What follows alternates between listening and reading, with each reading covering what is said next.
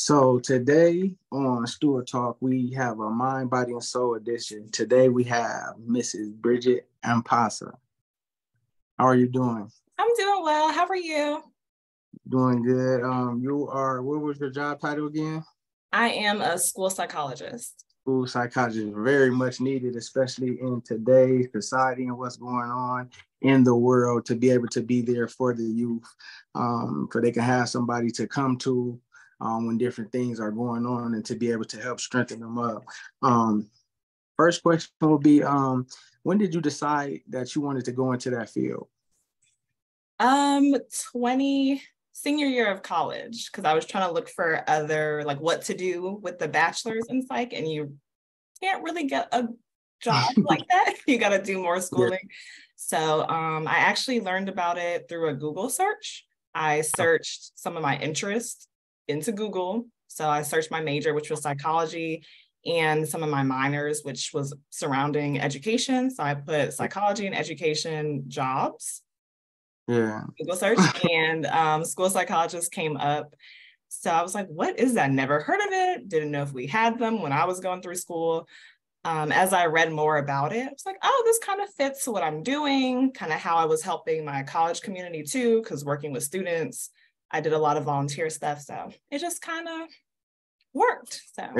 So what would you say was your did you have any struggles starting into the field or entering in the field? Did you deal with any situations or struggles, or was it smooth?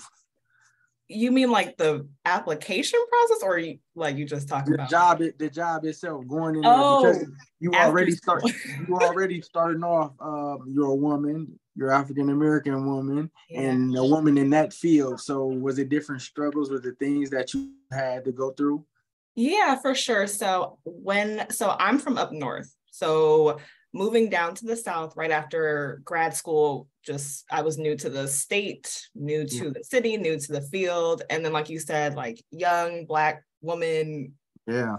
So it definitely was hard, because I felt initially like I need to solve everyone's answers and have all the answers, and kind of like go towards people pleasing, which is a very natural thing for me to do.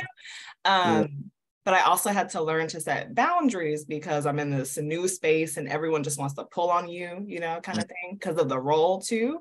Yeah. And I also felt, because I was young and I was Black and all my peers were pretty much not that, they were white, just having to, like, I felt like I had to kind of be on top of things.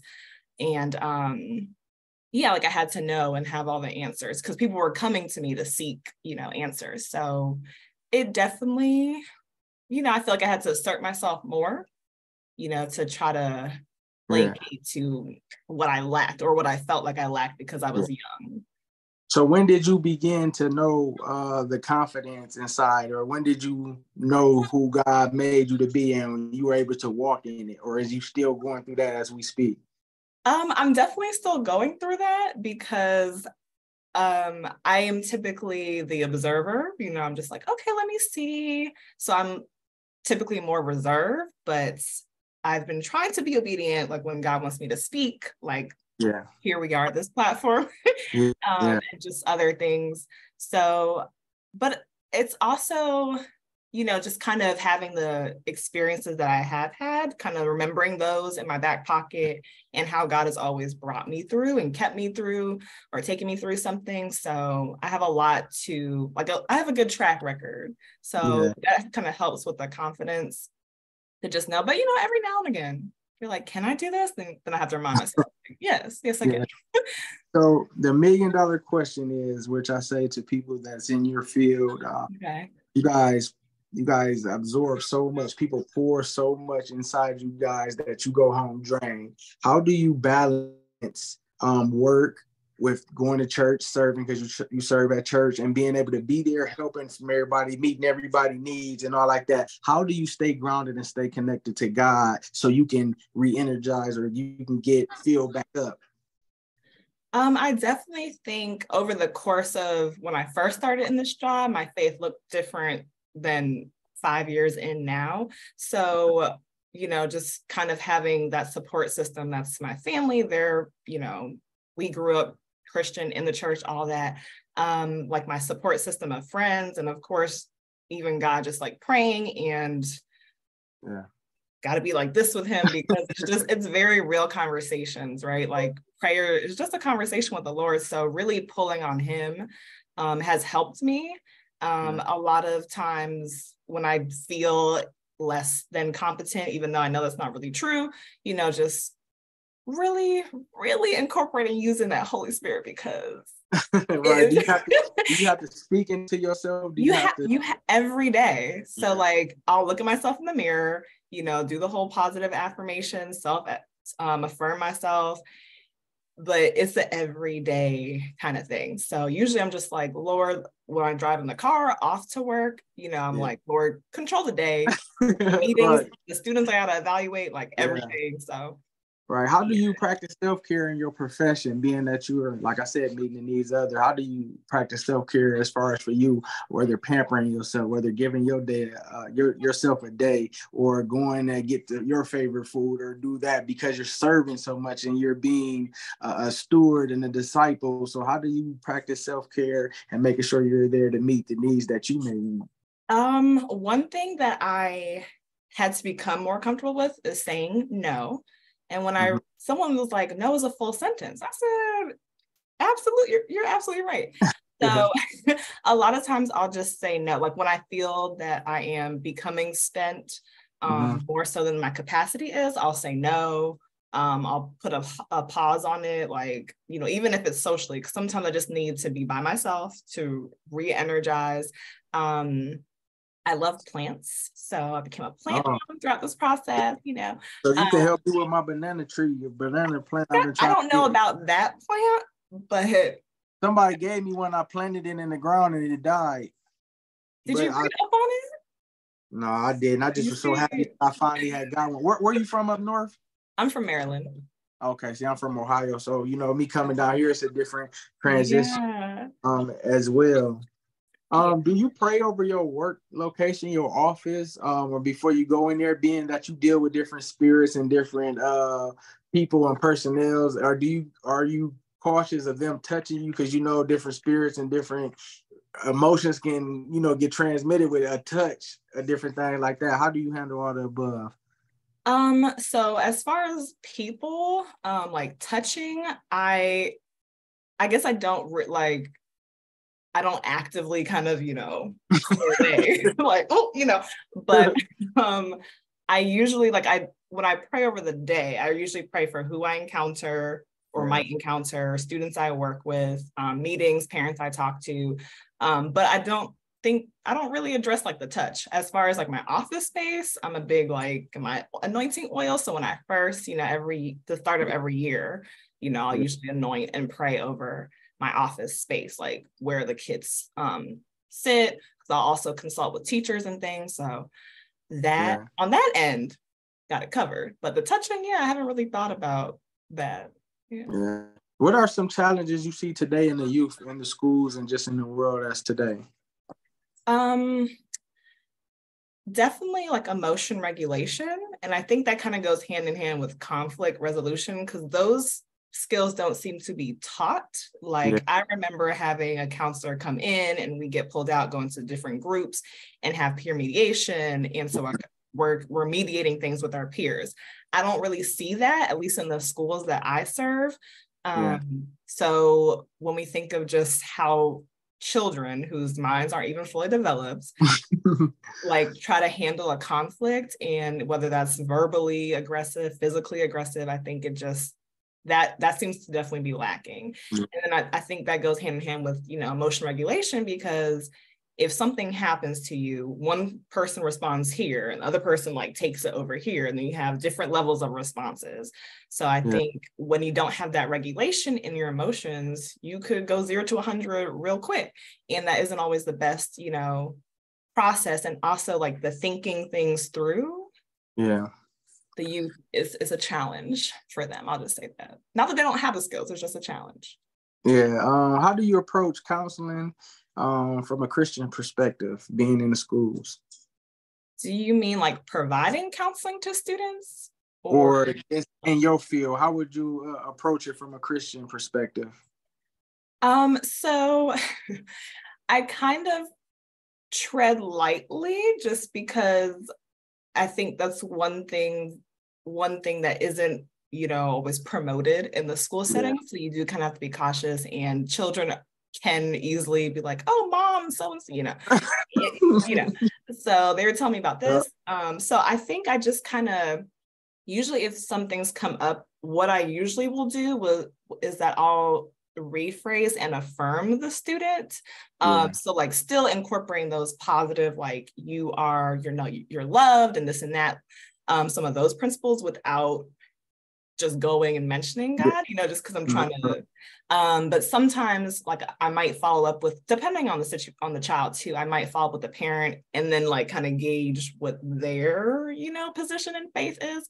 And then, just see how that conversation goes. But I don't directly just go that way. I try other, build the kid up, encourage them, things like that. So all, practices of that without being like, you need to know the Lord. So, because it can, just in the schools, it's a little different.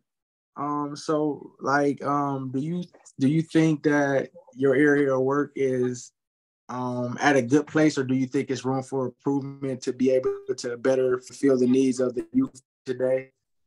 I definitely think there's a lot of room for improvement. I think mental health as a whole is becoming, more normalized, more talked about, people talking about therapy. But I do still think there is a large stigma, especially communities that look like us, Black and Brown communities.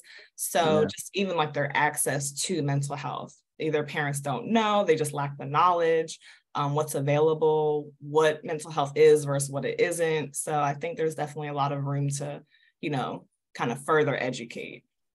So being that a lot of people saying they got mental health, or like some people really got it where it's a problem, where other people just using it, what is your determination in that? Do you kind of use the Holy Spirit, being that you're a Christian and you're saved, to be able to give you the unction, or is it still, you still take the same steps as you would for one versus the other? If you got a repeat offender and you guys see that it's not no problem, that it's just, crying wolf, versus somebody that's really going through it?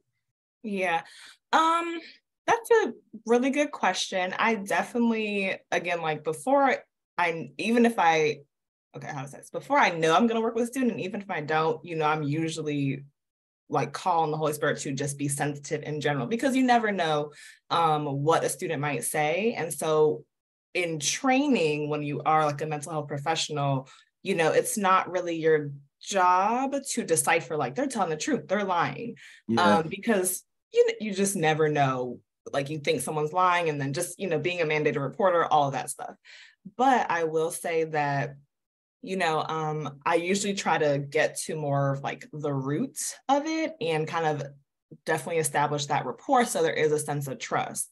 When I'm in those schools and it's more of a behavior, like at my high school or something like that, or even middle school, I'm usually like, there's really no reason to lie here, because either I have like, what has been told to me, so like you might as well just tell me the truth. And usually they're like, oh, but I have that kind of rapport where they do feel comfortable to share. So yeah, it's a little bit of both.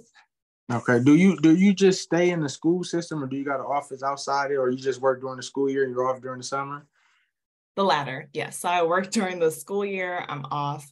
During the summer, my office, we are school-based in my district. So that means we have an office at each of our schools, or like an office space. We might share one, but we do serve in the schools.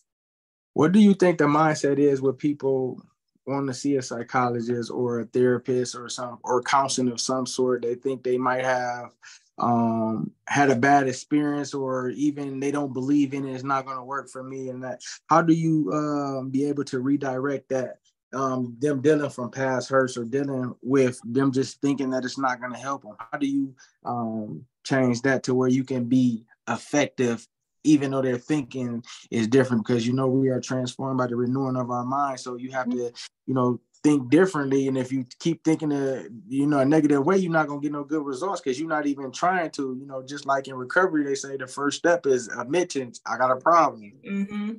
Yeah, I think like you just honestly, like I will typically remind people like you got to trust the process, right? So sometimes I'll liken it to if you were like sick physically, like where you went to like a physician, like a doctor. You know, if they told you whatever treatment, you know, like when you take medication, it's like take this for this amount of weeks. If you're just like, oh, it doesn't work, and you're done with it, you don't see the end results, even though it might, you know, take a process. So that's usually how I try to, you know, kind of compare it just to see something through, right? And then like you got to take action steps. Like you have to make the choice every day to, you know, address your mental health or whatever, if you want to see the difference. There are some people who, you know, kind of stuck in their ways and they're a little bit, you know, like hesitant, which, you know, from past hurt, got it. But you gotta, if you want something to change, you gotta be willing to see something through. Yeah. So, what does faith look like to you, and what does faith mean to you? My faith is a very large part of who I am. Again, just thinking about how I grew up, but really thinking about just when everything else seems to be falling apart or not how I want it to go. Like I always have something. I always have God to not fall back on, but you know, I know he's always going to be there. Again, like I said, like my track record, he's never left me in a situation where I was just completely alone, even though I might have felt it. So especially on days where I'm like, don't want to do this, like I'm very resistant to, you know, continue working or be in the job in the field, because there's a lot of systems in place, you know, that kind of try to, so, you know. So that was going to be somewhere where my next question was. So Okay. being here, I'm going to ask you a question real quick. How do you be able to get your feelings in check, because you know what you're dealing with, you know the powers that be, you know, that put the different laws, rules, regulations in there, when you know certain stuff ain't right, or you seeing that you starting to get emotionally attached to something or close to a situation? What do you do when that happens? Do you have to get close to God and pray about it before it don't mess your day up? Yes. So one thing that I've been practicing probably the last 2 years, maybe since like the start of COVID, when we had to go back to work, that was very rough, but especially with how our district was handling things. But one thing was I just kind of kept in mind was like, okay, I allowed myself to feel my feelings because I'm like, Lord, you gave me emotions. You did. Yeah. So I'm going to feel them, but I don't allow myself to sit in them, if that makes sense. So either like, I'll give myself like, okay, an hour, I'm venting, I'm hot, I feel what I feel. I'm like, okay. So then I bring it back. I'm like, but you know, what is the one thing I can do today to address like how I'm feeling? What's the one thing I can do today to turn around, like whatever. So usually I'm like, Lord, I'm giving them to you. Like I'm giving you my emotions. I express them to him. I'm like, I need you to intervene because I clearly cannot. So that definitely helps me just bring myself down. Like, I don't feel like I'm dismissing myself from my emotions, like, because I'm allowing myself to feel them, but I'm not allowing myself to sit in them and just become unproductive. You know? Is it the same way? You said when you first started, you wanted to save everybody, you wanted to do that. When did it kind of balance yourself out? Do you still struggle with that because you want to be able to be there? And I know you have the heart after God. You want to be able to help them. So is there some people that is just a lost cause and you ain't nothing you can do, but you still have the reaction and feelings of trying to be there, versus other people you still want to do it? How do you balance yourself and deal with that? Yeah, it's definitely hard. So it's a constant work in progress. Just something I'm actively working on doing, especially because I think for me, what I realized and learned by myself is if I can get to a level of peace, then I'm like, okay, then I feel okay at night. At the end of the day, I'm not sleeping, you know, with that still in my head, but like, okay, I've pulled on all the resources. I've consulted with all the people about this student and their needs and what I can do for their family.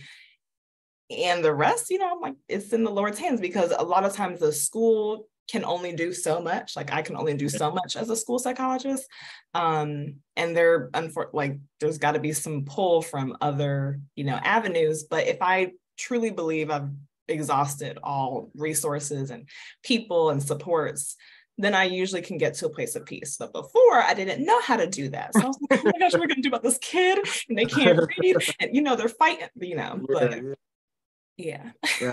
What are some ways we can help as a community, even with the school system, to make sure we are doing the best thing for the kids and their future? So I would definitely say like having conversations, and conversations is very broad. So let me specify like those honest, direct, Bible-based conversations, because those, like it's really easy to tell it, like to kind of steer a child in the way you want them to go.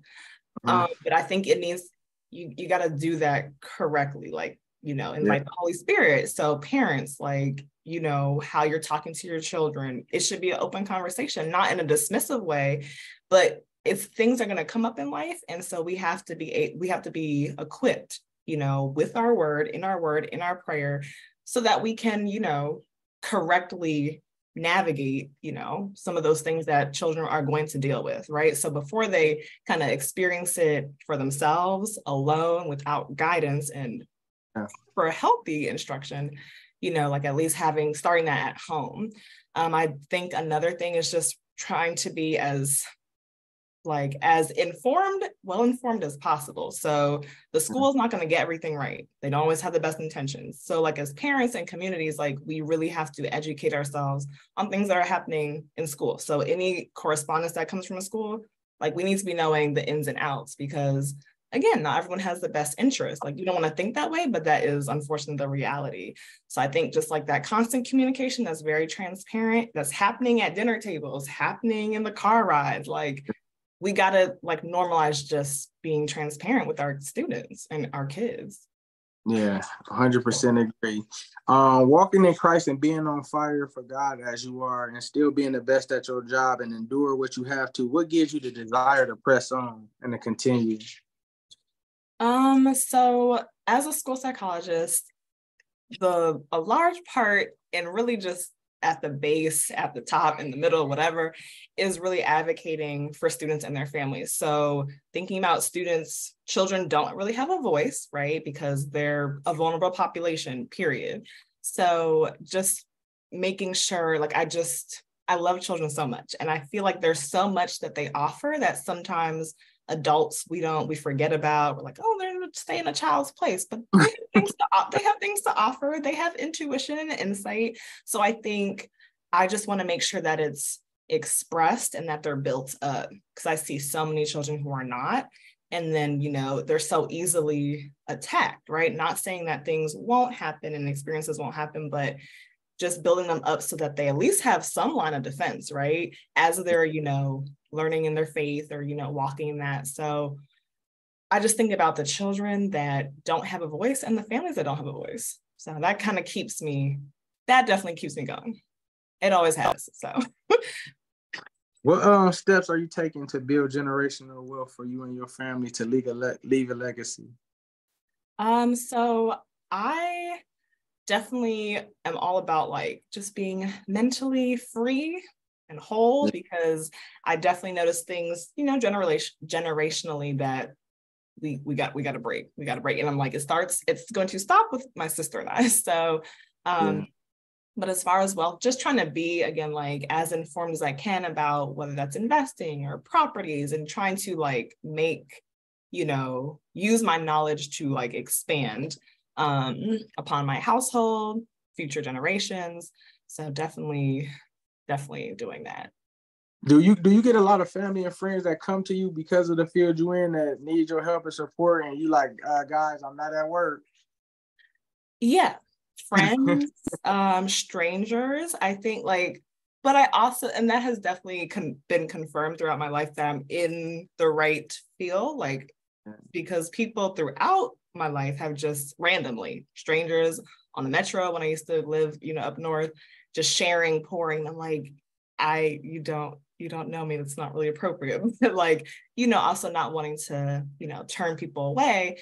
So again, that's why boundaries is top tier, very important. But yeah, and sometimes I notice that I'll just kind of ask questions, like just be curious. And I find that sometimes when you allow someone to just talk out something, they kind of, a lot of times can come to their own conclusion about like what, their next step might be. I never wanted to be the one like, you need to do this, like give it advice.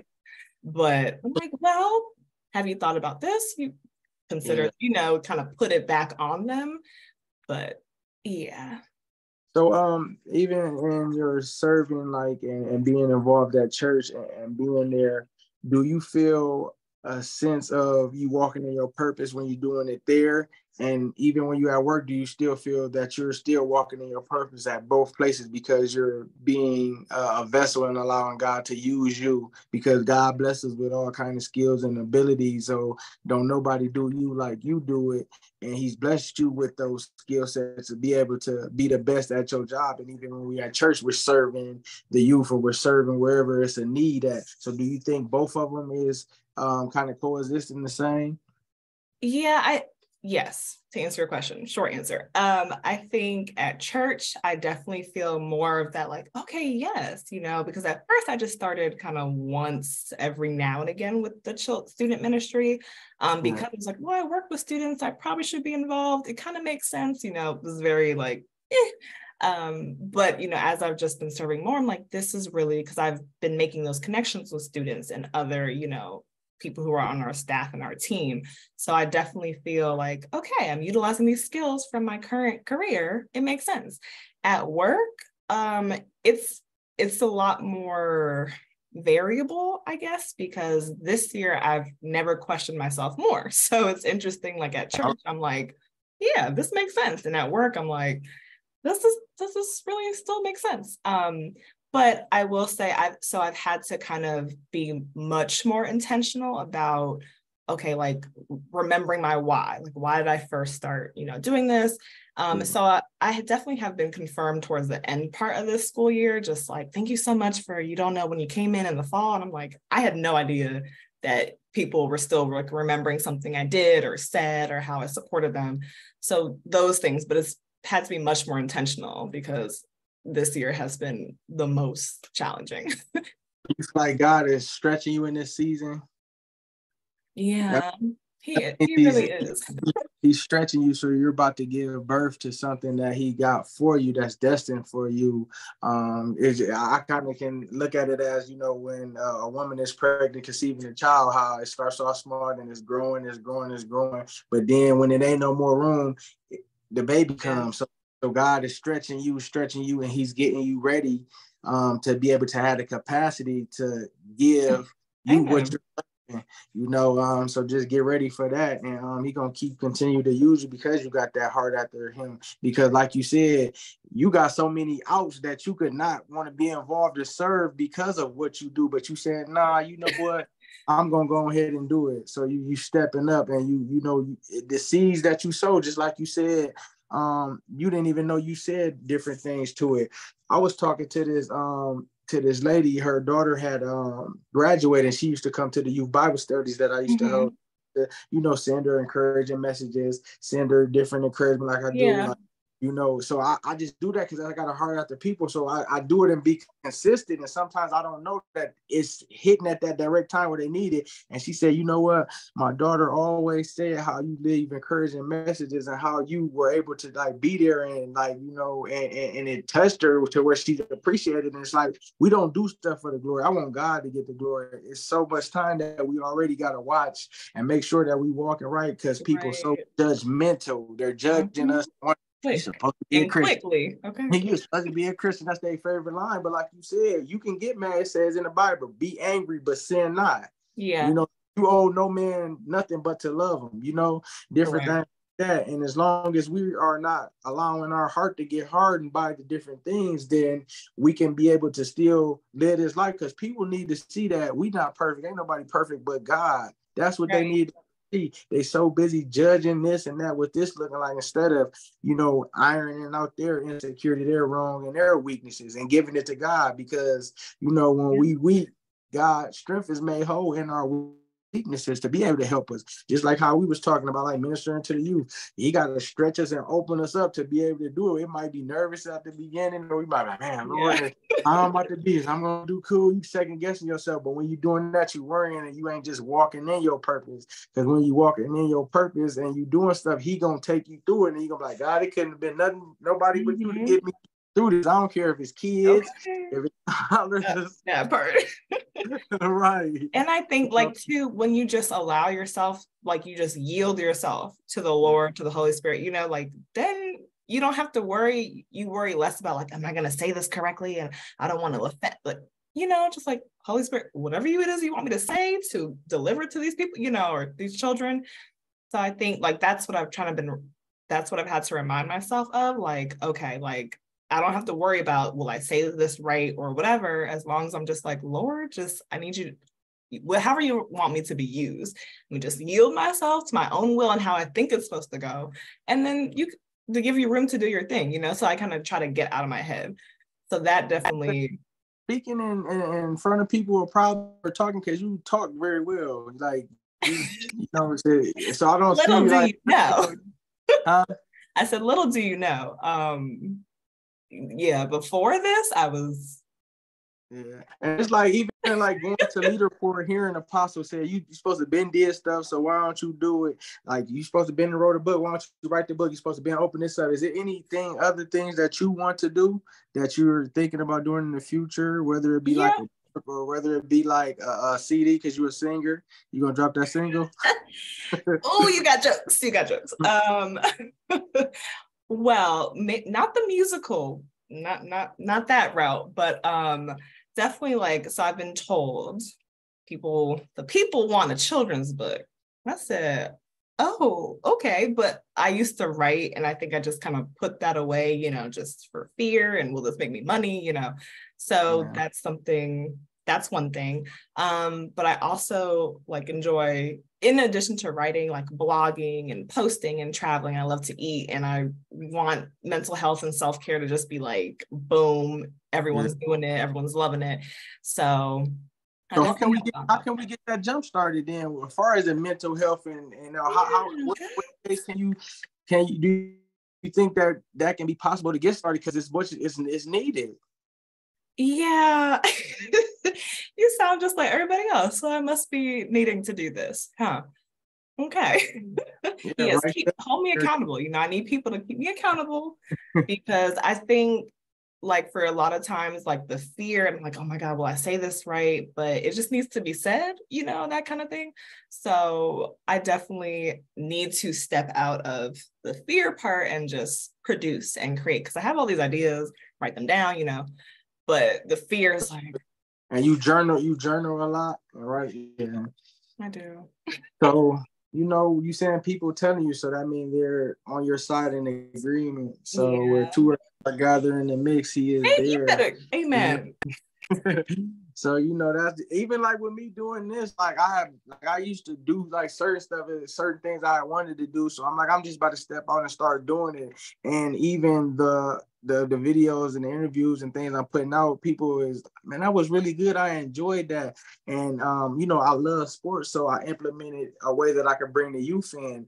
So I spotlight players. So now, you know, I'm allowing them to talk about working hard, talk about never quitting, talk about their faith. You know, I'm able to slide, okay, what does faith mean to you? What is family? And then I'm able to say, well, you know, God has blessed you with those skills and ability, you know, so you be able to utilize them the right way, or be able to give thanks, because, you know, God has blessed you. Do you know your identity in Christ? Or, you know, continue to be what you are, like telling them you could be something. So just like different things.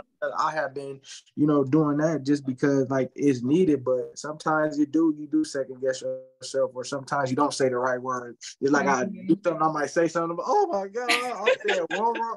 Look, out of 500 things I said, I'm talking about that one little thing. So God gonna do something for all of us in this season, and He just allow us to be able to walk in our purpose and, you know, be creative in any way that we can, that it's effective, you know, because we're not just gonna be doing stuff to just do it. Time is something we can't get back.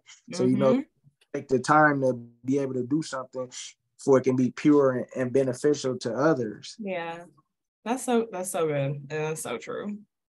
Just like I was listening to Sarah Roberts, and how she was just saying how people hold on to different stuff, and they're not trying to take accountability. They're not trying to, get healed. But if you hold in stuff so long, then it's gonna cause your body to start up in ways it's gonna spill out like in ways that you don't want it to, weren't expecting. So and it causes trauma. Like the couple things is people, stress, trauma, and environment, and unaddressed trauma causes the body to overwork itself. Things we carry on, it affects us emotionally.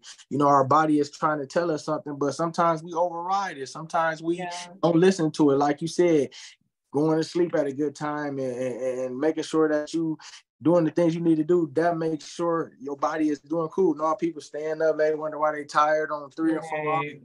Crazy, which I'm guilty of because I like snacking and eating and stuff like that. I keep saying I'm gonna eat better, but all that it plays a part because now you eating and now your body is your temple, so you got to take care of it. Our body responds to the atmosphere. We can't hold things inside, and we have to allow discipline to play a major factor in what we take part in our body, what we watch, what we listen to, and who we're around and different things like that. Because I'm telling people around me that can strengthen me or people that I can pour into it, that I can be there with, because I know I'm consistent and I know, I want the best for them, and I'm, want to allow God to use me as being close to them. Because if you cool with somebody, you're friends with somebody, and you can't help them, what's your purpose? You just pulling them down. Just there taking up space.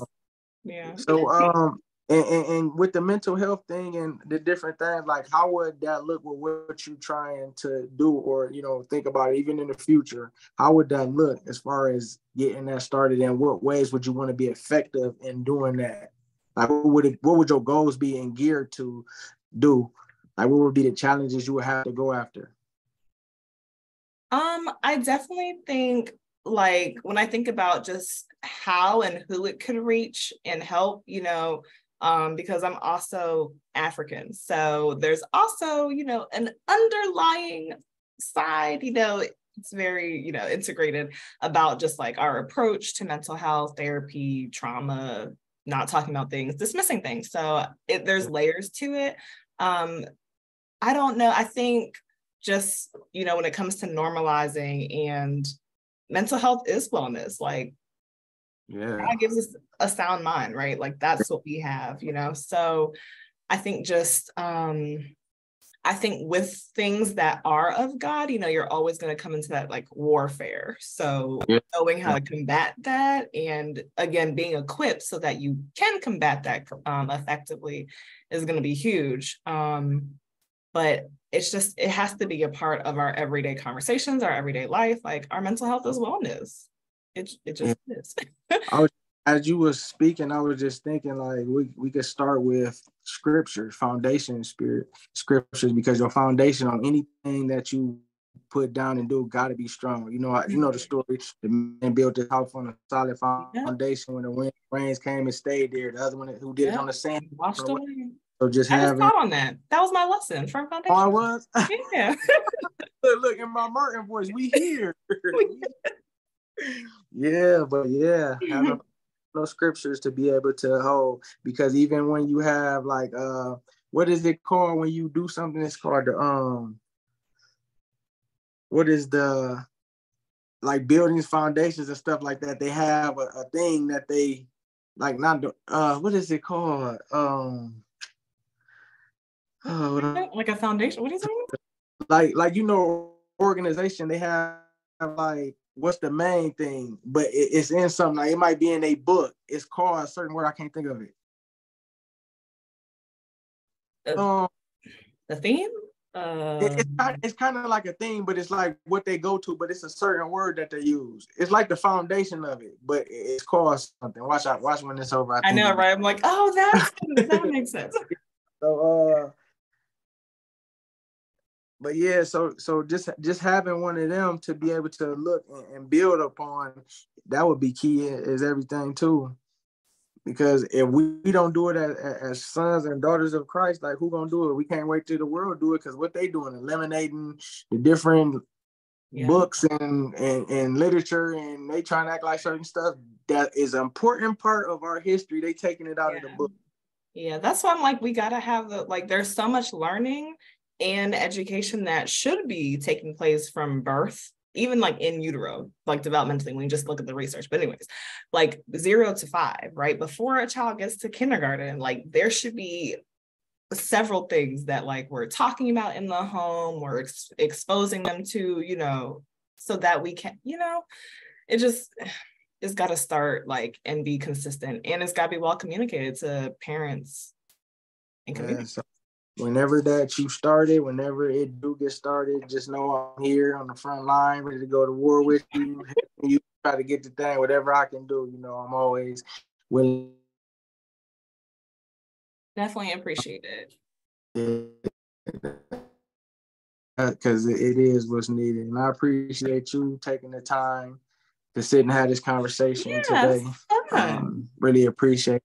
Yeah, so we'll have more to come, and different other topics. We'll have you back on and talk. But I just speak blessings, speak life, and may God open up doors for you. May He put you around all the people that you need to be around at the right appointed time.